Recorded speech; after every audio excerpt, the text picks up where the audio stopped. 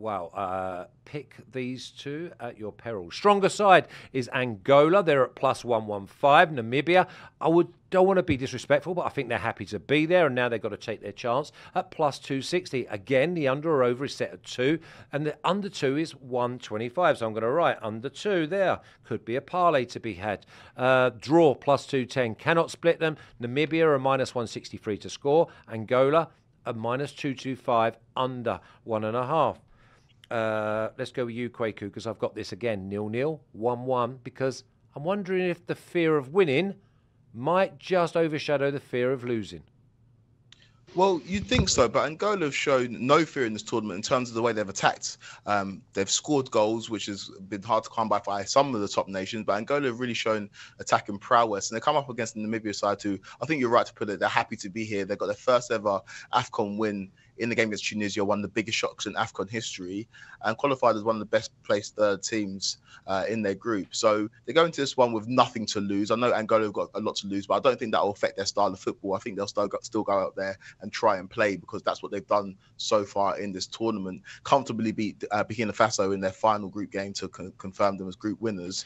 And I just like what I've seen from Angola so far. And if there's going to be a dark horse in one of these round 16 games, or dark horse in terms of all these teams in the round 16, Angola might just be one to look out for. Tony's touched on the fact that if Nigeria make it through, they could potentially play Angola. Maybe there's an upset alert there in that one. I'm not looking too far ahead, but I fancy Angola to win this one against the Namibia side, who have shown a lot, but I think this is the time for them to exit the tournament. Yeah, with Angola being so strong, though, Tony, is it not a case that Namibia just try and have like a 5-4-1 formation and make sure they've got 9 and sometimes 10 men behind the ball? They're not going to want an open, expansive game here. No, of course not. 5-4-1, 9-0-1, you name it. I feel like you're right. Namibia are happy to be there. And even though they did qualify as one of the third place teams, as Kwaku said, this is an Angola side that surprised. I didn't even have them beating Burkina Faso. I thought Burkina Faso had a really good tournament, but Angola made a real comfortable 2-0 situation out of that game. And they've been one of the tournament teams that they haven't lost yet.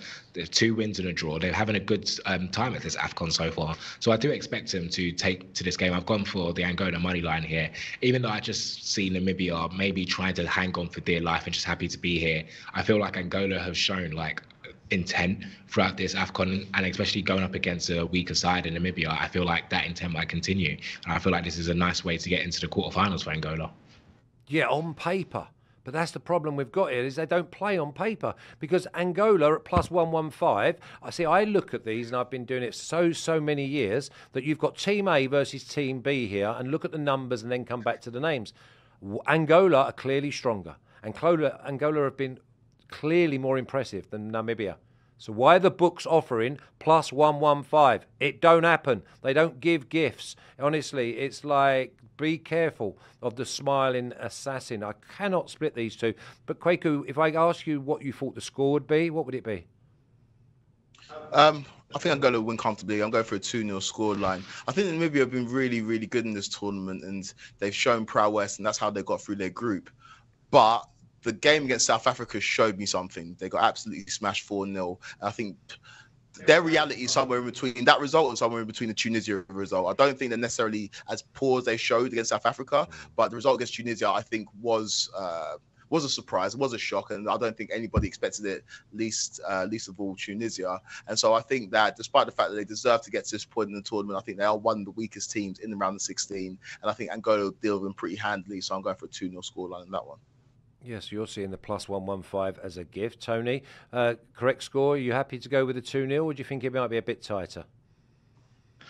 I think it might be a bit tighter, Flash. I'm going for a 1-0 if I was putting the correct score line on. I feel like Angola will win this game, but I feel like Namibia, the fact that they're here, the fact that we've seen that they can hang on for a game and nick the last goal. I don't think they'll do that against Angola, but I've seen that they can hang on for over 85 minutes. So I'm definitely going to put a 1-0 here, and I can't see Angola scoring 2.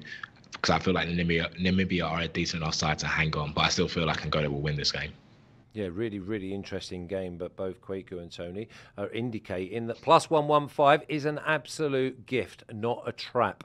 Let's have a little look at the official picks, because as you see, I'm going with the old knockout system that I always go with.